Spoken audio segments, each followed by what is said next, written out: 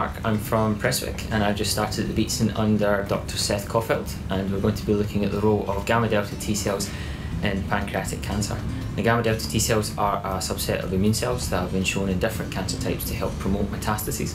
So my project's really going to focus on the role that gamma delta play in pancreatic cancer.